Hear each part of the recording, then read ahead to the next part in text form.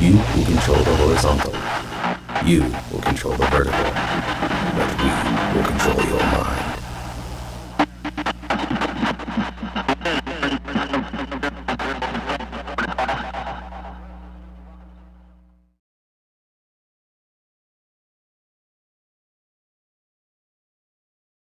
This is a demonstration of the Incinolet, also known as the turbo pooper or turbo shitter.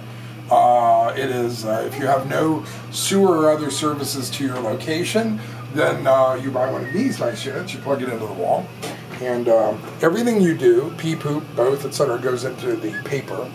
And then what you do is you go to the foot treadle, and you want to get kind of a looking down, and you open what we call the gates of hell. Are you ready? Go for it. And that goes in there, and do you see that it's red hot in there? Yep. Oh, and the fire starts, and you close it up, and we're all done. Brilliant. And this will turn off after it's run at about like 1500 degrees or 1200 degrees or something for about an hour.